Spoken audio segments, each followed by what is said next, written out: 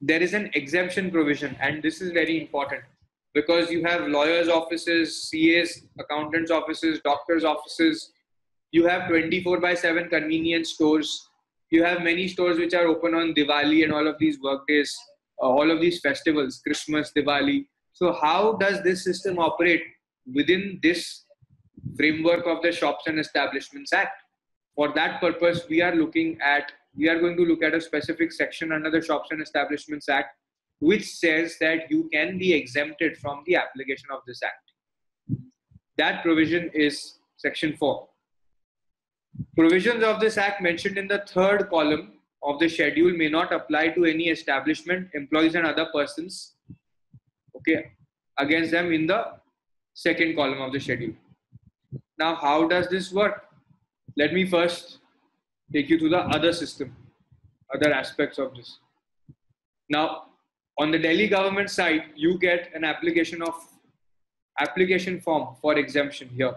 Okay, this application needs to be made to the Lieutenant Governor. This is how you seek an exemption.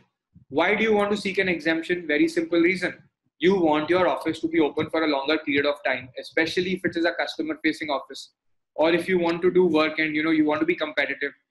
In India, people want to work for 12 hours, 14 hours, and so that there is more output possible. If the Shops and Establishments Act prevents you from doing that, that's going to be a huge lag on the productivity that is possible to generate inside your company, right?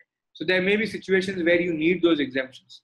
So this is an application that is made to the Labour Commissioner in the government, at the government of Delhi. Then let's see which are the establishments which are already exempted. Okay, establishments of doctors and medical practitioners. They are exempted from all the provisions of the Act. Legal practitioners, all provisions of the Act. So there is a mistyping here. Sections of shops and establishments under which exemption is given. This is more like from which the exemption has been given.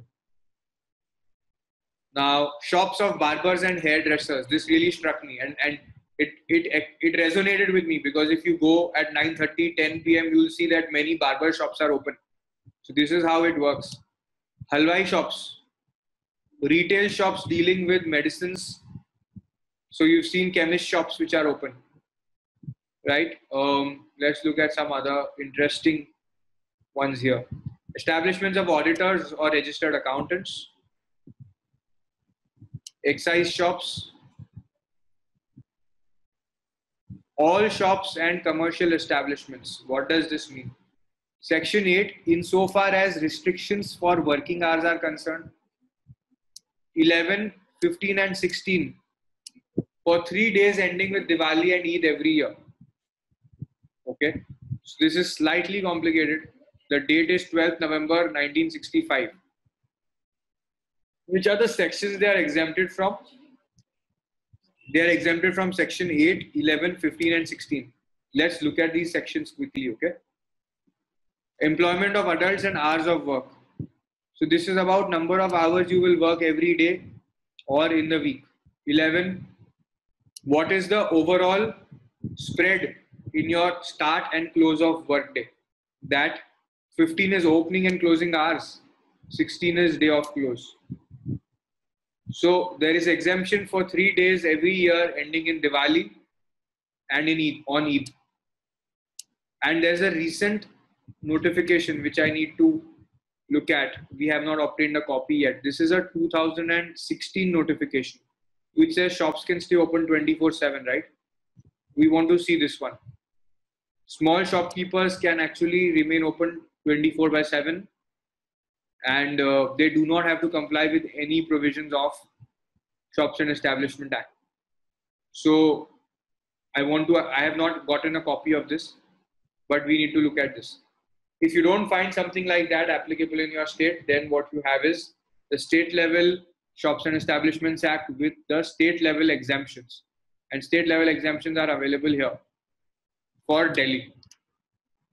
Now you need to notice here that this is not saying that all shops and commercial establishments are forever exempt from these requirements.